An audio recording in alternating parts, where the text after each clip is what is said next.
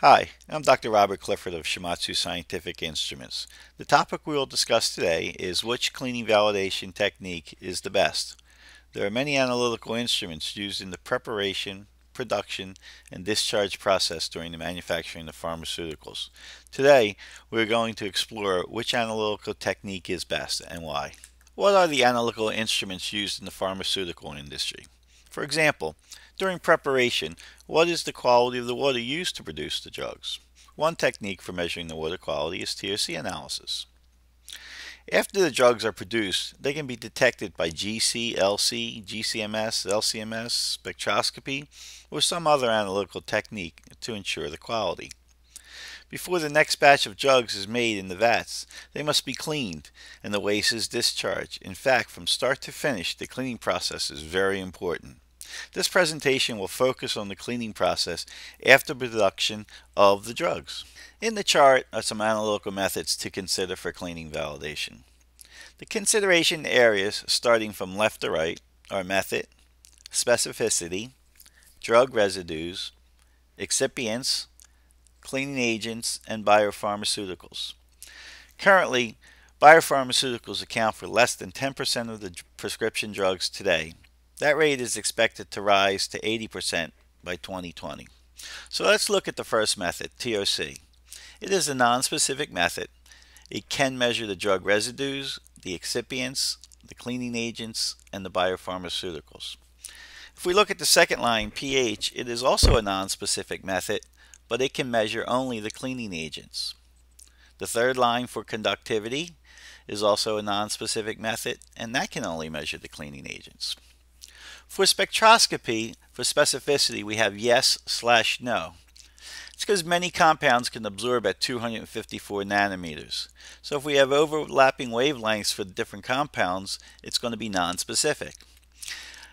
For the drug residues, we have yes and no. The excipients, we have yes and no. And the biopharmaceuticals, yes and no. It cannot measure the cleaning agents. LCMS and LC are specific methods.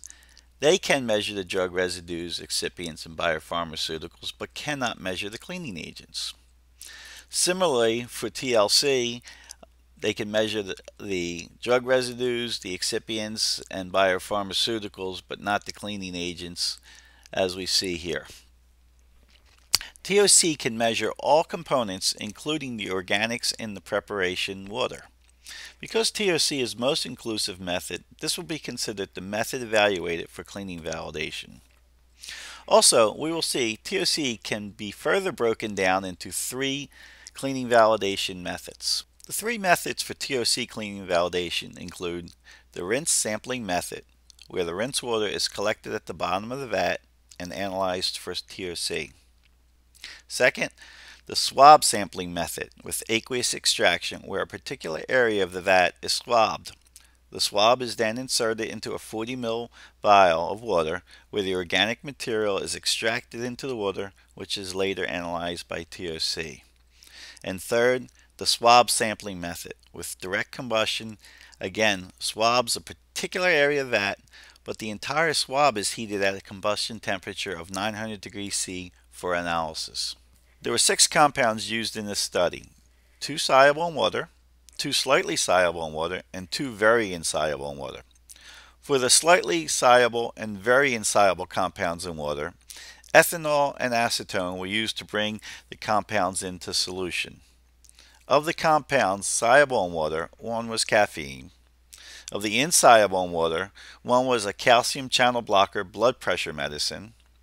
And also 2 very insoluble compounds were ointments.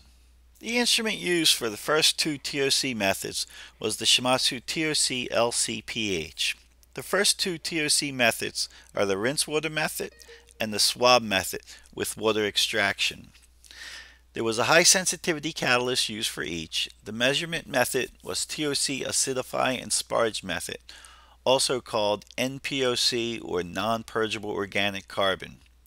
The calibration curve was a 2-point calibration curve with a 0 and a 3 part per million potassium hydrogen phthalate or KHP with an injection volume of 500 microliters. For sample preparation, 200 micrograms of material was dissolved in 100 ml of water, ethanol, or acetone.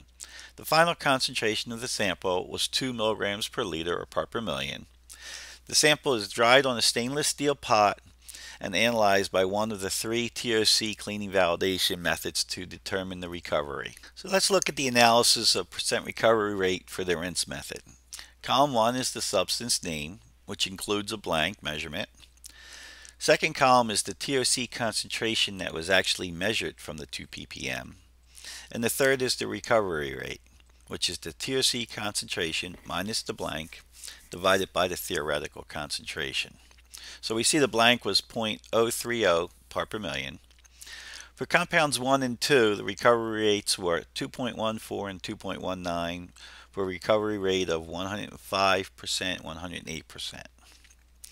The third and fourth compounds were recovery rates of 109 and 107%. These were the slightly soluble compounds. For the insoluble compounds, the ointments number 5 and 6, recoveries were only 4.35% and 15.2%, very low recoveries. The second area of recovery is the swab with the aqueous extraction. A specific area of the kettle is swabbed. The swab is then inserted in a 40 ml vial.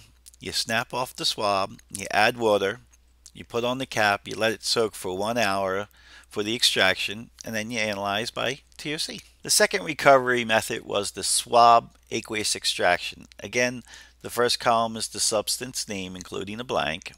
The second column was the TOC concentration measured, which started with a 2 ppm, and the third was the recovery rate.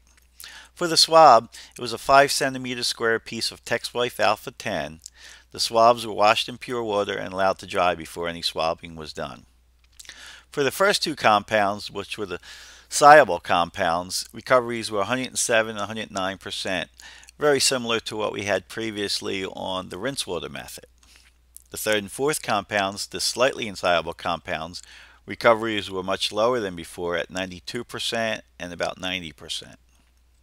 For compounds 5 and 6, the ointments, the very insoluble compounds, again, recovery was very poor at 1.70 and 7.45% recoveries. The instrument used for the third TOC technique, the swab with direct combustion method, was again the TOC LCPH from Shimadzu, as well as the SSM 5000A solid sample module, using the short cell that requires a carrier gas of 400 mL per minute oxygen. The measurement mode was TC, or total carbon. The calibration curve was a 1-point calibration curve created from a glucose solution. The swab material was Advanced Tech quartz glass paper QR100 that had a diameter of 45 millimeters. Before any sampling began, the swabs were heat treated to 600 degrees Celsius for 15 minutes. The swab direct combustion procedure is a very simple method. Simply swab a specific area as in step 1. Step 2, you transfer the swab to a sample boat. And step 3 is insert the boat into the TOC analyzer, as shown here. Shown here are the recovery rates for the swab with direct combustion analysis. The left-hand column is the substance name, which included the blanks. The TOC value that was measured in micrograms of carbon, which should be about 200 micrograms of carbon for the different compounds. And column 3 is the recovery rate. If you look at column 3, the recovery rates are all about 100%, whether the compounds were soluble in water, slightly insoluble, or very insoluble in water. This appears to be the best recovery rates that we've seen in this presentation. Shown here are the summary of the recovery rates. Substance name is in the first column, the solubility of the water is in the second column, and the third, fourth, and fifth column are the recovery rates. In the third column are the rinse sampling method, the fourth column is the swab sampling with water extraction, and the fifth column is the swab sampling with direct combustion method. And you can see from the fifth column all the recoveries are around 100%. So from this study, one can see that the swab direct combustion method is the best cleaning validation of all analytical techniques, as well as the best TOC method. Knowing recoveries are in the 100% range is especially important when a single vat is used to make multiple drugs to prevent any carryover.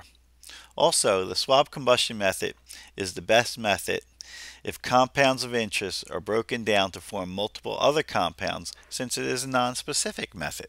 So, in conclusion, TOC can be used for testing of the production water.